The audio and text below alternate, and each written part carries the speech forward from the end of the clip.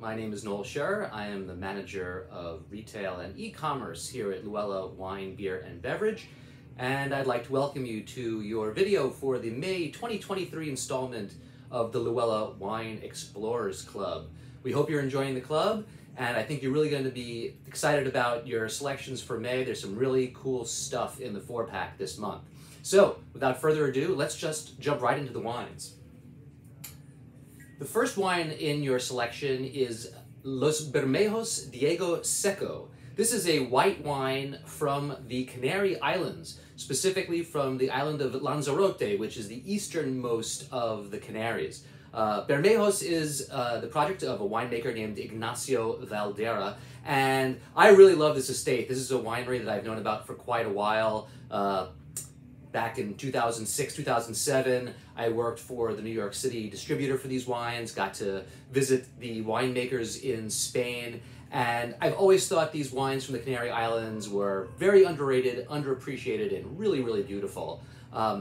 Lanzarote lies just about 125 kilometers from the northern coast of Africa, so the climate here is quite hot, quite extreme weather conditions. The soil conditions in Lanzarote are quite unique and amazing. It really looks like the surface of the moon.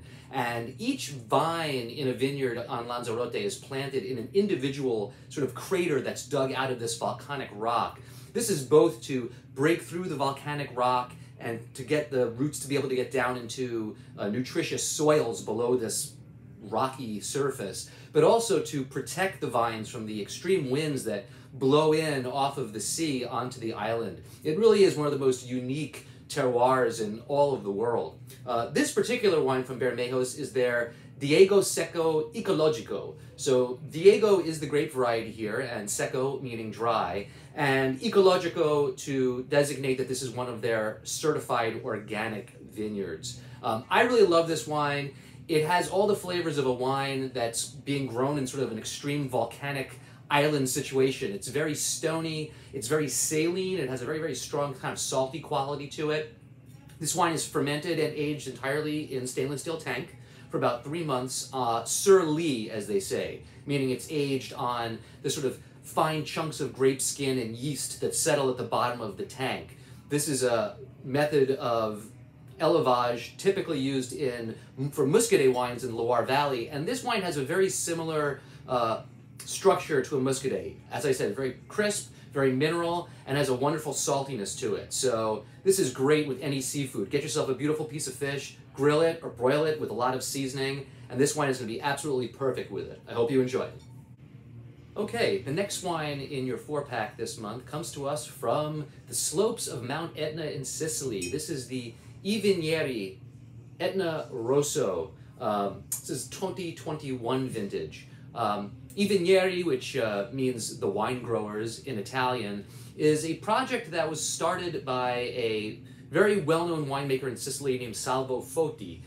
Salvo Foti is a consulting enologist for a lot of the top estates, especially in the Etna region, in the vineyards right on the slopes of the volcano, including an estate called Benanti, which has long been a favorite Sicilian estate of mine, very difficult to get in this market.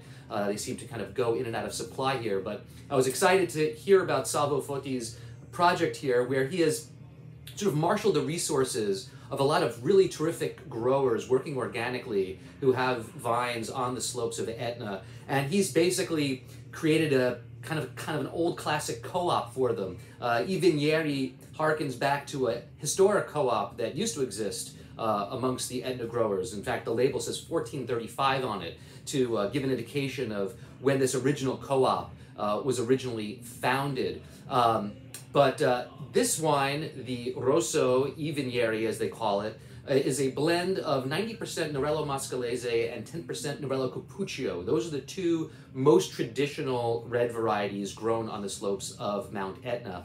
And in the agreement between Salvo Foti and these growers, they were each allocated a certain percentage of the grapes they grow every year for him to make a wine for them to drink for their own consumption. And then Salvo kind of asked them if they thought it was okay if he sold a little bit of it to his export markets. So what you've got here in this bottle is actually the wines that the wine growers themselves paid the winemaker Salvo Foti to make for them to drink at home. Tiny little bits of this come to the United States, so we were pretty excited some was available. This wine sees 6 months aging in underground amphora, so that's those big kind of classic clay, very ancient-looking vessels that a lot of winemakers are using again, that they kind of feel is a more traditional way of making wine without the use of oak, and also not having to use the more technological stainless steel. I really love this wine. It has all the kind of classic black cherry notes you expect from Nerello Mascalese and Cappuccio, and that sort of leathery, taut, kind of very high energy palate feel that you get from wines grown on volcanic soils. Very much like the Bermejos wines, so this is an expression of red from a volcanic soil as opposed to the white. So already with your case this month, you're getting a little bit of a counterpoint to show how different types of grape varieties respond to being planted to volcanic rock. So hope you enjoy this. This is a very, very food-friendly red. It's not heavily tannic, although it does have some tannin, but it's more mid-weight and will pair well with a lot of different types of food, and especially Southern Italian food, of course. Okay, the next wine in your 4-pack this month is a wine that I'm really excited about. It's a new discovery for me, a brand new estate that I'm just finding out about. This is Quinta do Giovali. This is an estate in the Douro region of Portugal. I was lucky enough to attend a tasting here in the area about a month ago of a portfolio of brand new wines to the American market from Portugal. There's a lot of exciting stuff happening in Portugal right now. There's been a big increase in quality. A lot of kind of the classic story of the younger generation of families taking over and moving their family estates into a more sustainable, organic direction, and also stylistically into a more sort of food-friendly, light and bright and energetic style of wine. Of course, the most famous wine from Portugal is port, which ports are fantastic, but they're big, heavy, fortified wines. They're not wines we enjoy just at the table with dinner. They're something we have a small amount of as a dessert wine. And this estate, Quinta do Giovali, historically was a estate that produced grapes for port. It's the Mendez family. Antonio Mendez founded this estate in 1982 from vines that he inherited from his grandfather and great-grandfather. But in 2015, he and his son really started taking the winery in a different direction. In 2015, they started to farm biodynamically, and they started to focus their attention on the higher elevation, cooler sites of their vineyard, sites that maybe in the past they weren't growing grapes to make port, because you want really rich, overly ripe grapes to make port from. This particular wine that they call their cherry tree wine comes from one of the highest elevation sites in their vineyard, and comes from 90-year-old vines planted at the very, very top of the slope. Quinta do Giovali takes its name from wild pigs, Giovali, that actually roam these vineyards and till the soil. They also do all their plowing here by horse. So this is a very, very natural, old school farm, and they're making really fantastic wines.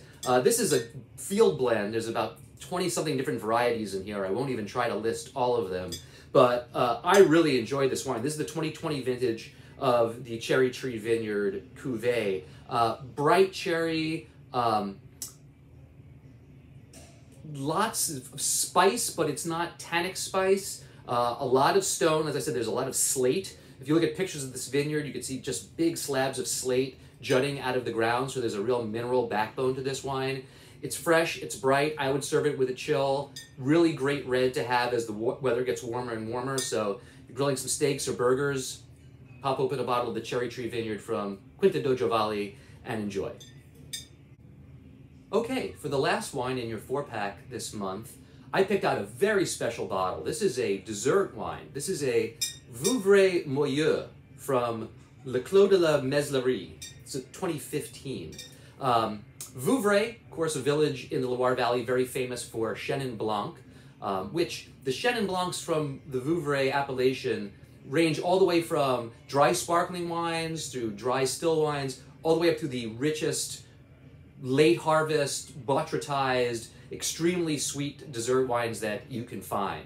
The Moyeu style, and the word Moyeu means soft in French, is basically a off-dry style. It's a medium sweet style of wine. So it's not as unctuous and heavily honeyed as, let's say, a Sauterne or an ice wine would be, but it does have a fair amount of residual sugar, so it does work very well as a dessert wine. But also, people use Moyeu also as a great pairing with blue cheese. Any kind of sharp, veiny blue cheese really pairs very, very well with wines with this amount of sweetness, especially Chenin Blanc. Clos de la Meslerie is an interesting story. This was an historic property that was acquired back in 2002 by a gentleman named Peter Hahn. It's an interesting story because Peter Hahn was not a winemaker. He was someone who made money in finance, loved wine, and kind of fell in love with the idea of getting back to nature and growing wine. So he acquired this estate which had fallen into terrible disrepair. The vineyards were overgrown. Even the cellar was just completely full of junk and unusable. It took him several years to get it all cleaned up, and he went to school for winemaking. And I believe his first vintage was in 2009, 2010, 2009. It's a tiny estate, only 4 hectares total. He works totally biodynamically. Everything he does in the vineyard is by hand, hand harvested, hand sorted, natural yeast fermentation only. I got to taste this couple of months back and just thought it was beautiful. I thought this was one of the most delicious Moyeu style Vouvrays I've tasted in a long time. 2015 was a warm vintage, which wasn't necessarily great for drier style Vouvrays, but for those in this style that relies upon the botryticing, the raisinating of the grapes, it really was kind of an ideal growing season. So this is a beautiful dessert wine. Again, have it at the end of a meal with cheese. You could have it, I kind of like these off-dry Chenin wines with like apple pie. For some reason, I think that sort of apple flavor and kind of molassesy flavor pairs really well with it. But try it with a bunch of different things. These wines actually keep very well in the fridge after you open them because of the combination of sugar and acidity in the wine. So you don't even have to drink the whole bottle all at once. It'll keep well easily for a week in your fridge after you've opened it. So that's the lineup for this month. Remember, for the month of May, you have the opportunity to buy all of these wines for 20% off the shelf price. So the Meslerie Vouvray would normally be $50 and it would be $40 during the month of May for you. The I Vigneri would also be $50 normally on the shelf. For club members, $40 during the month of May. The Diego Secco from Bermejos normally would be $47 on the shelf, $37.60 during the month of May. And there it is. The Cherry Tree Vineyard from Clos de Jovalle, that would be normally $41, $32.80 for club members during the month of May. So cheers, guys. Talk to you soon.